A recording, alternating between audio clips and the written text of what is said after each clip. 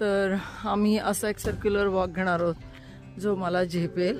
हवा अतिशय सुंदर आहे. हे जे खोड आहे ना ते 2000 वर्षापूर्वीचं खोड आहे. आता बाकीचं डिटेल्स काय मी बघितले नाहीत, पण खोड इटसेल्फ इज खूपच मोठं आहे diameter wise.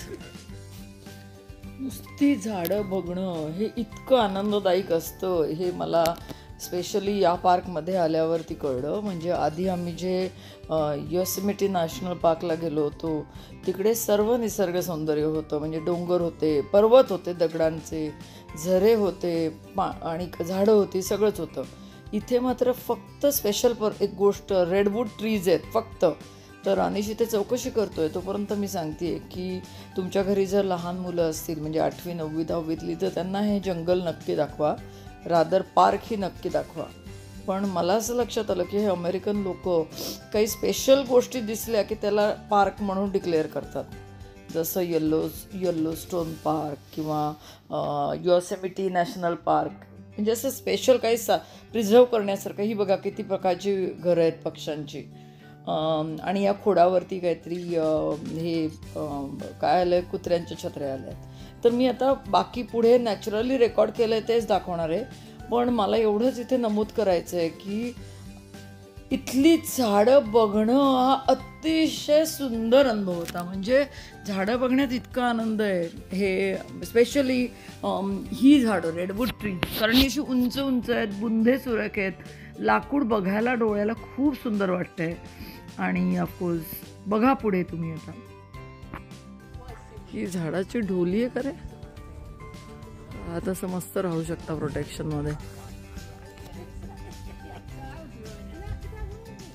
Those redwoods have many survival adaptations. Thick barks up to 12 inches width, roots that extend up to 60 feet from the trunk, and extraordinary height.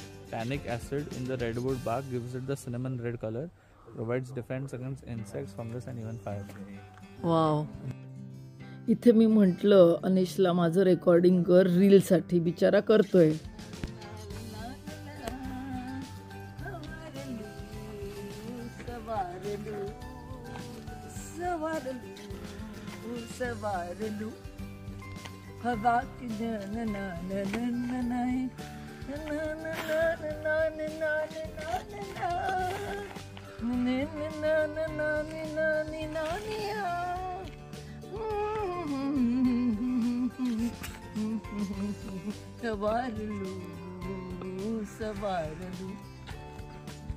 आम्ही ह्या नॅशनल पार्कमधनं निघालोय असं चालत चालत एक ट्रेल घेतोय. हवा खूप सुंदर आहे. अई या झाडाचं लाकूड बघ, त्याची डायमीटर बघ. वा. आणि अशी उंच उंच उंच उंच झाड आहेत.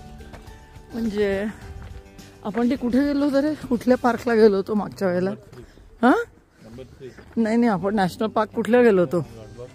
हा हो ओके. अरे वा अरे वा. ढोल्या पक्ष्यांच्या काय म्हणतात ना त्याला, काय म्हणतात रे पक्ष्यांच्या, त्याला काहीतरी म्हणतात, ढोलकी का काहीतरी, विसरले मी, मराठी शब्दच विसरले, ज्याच्यात पक्षी राहतात घर करून. हे किती खोल आहे बरं. इथे अशा भरपूर ढोलक्या आहेत. ढोलक्या नाही यार, हे तुम्हाला काय आठवतंय का याला काय म्हणतात, मी विसरले.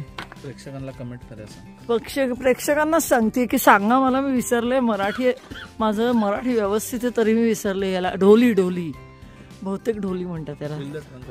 The thick fibrous bark insulates and protects the tree from fire. Although an intense fire may burn through weak areas in the bark and hollow out the tree, if enough living tissue remains unharmed, the redwood will survive and slowly heal its scars. You can find examples of this on the tree in front of you. हा सांग काय या झाडांवर काय आहे? Insulating cover, की आग लागली तरी ते झाडाला खूप प्रोटेक्ट करतात.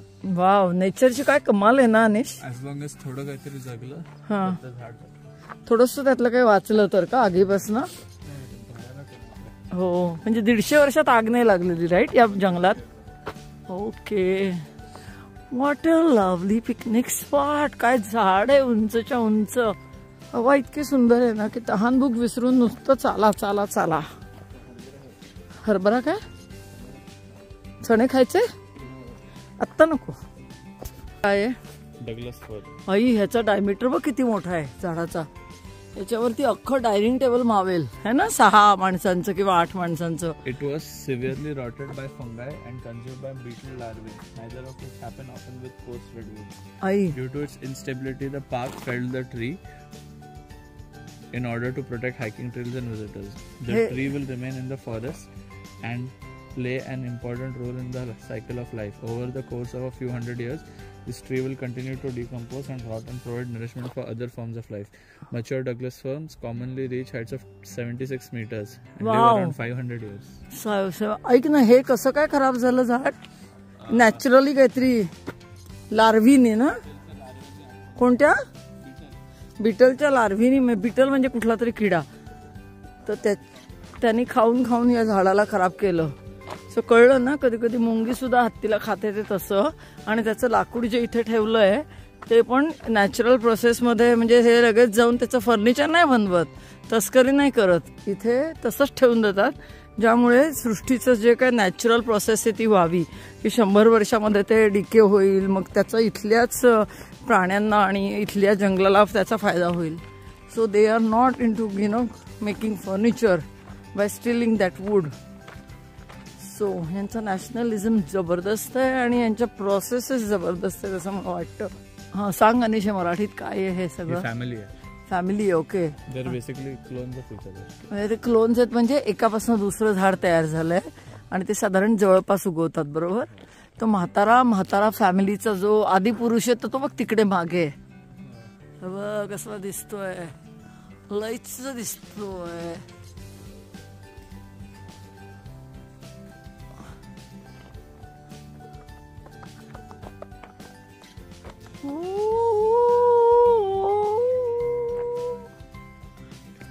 हे बघा, हे झाड पडलं पण त्यातनं आणि तेच झाड येत आहे की दुसरं येत आहे? म्हणजे खोडाला पण पालवी फुटते असं काही नाही आहे की इतकं ड्राय खोड आहे म्हणून त्याला पालवी नाही फुटत.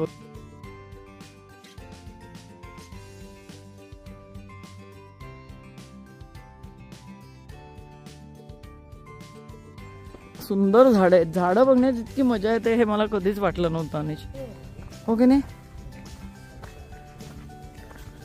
हे या एवढ्या मोठ्या खोडासाठी त्याच्यावर शेवाळ पण आलंय आणि मशरूम पण निर्माण झालंय. हे बघा, इथलं या जंगलातली स्पेशल गोगलगाय आहे. सॅन्टाक्रूजची फेमस गोगलगाय आहे. मी तुम्हाला अशी दाखवते, कशी दिसते बापरे. हा ही म्हणजे मी स्वेटर घातलाय म्हणून. ओ माय गॉड, मी पण असा पिवळा स्वेटर घातलाय. अनिश म्हणतोय माझा पिवळा स्वेटर आहे.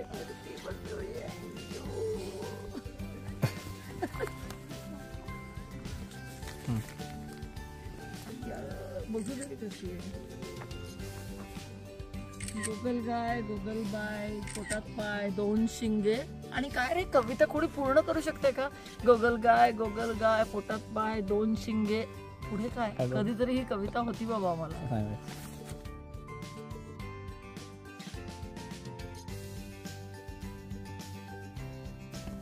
लाकडाचं आहे अनिश, हे रूट असू शकत नाही.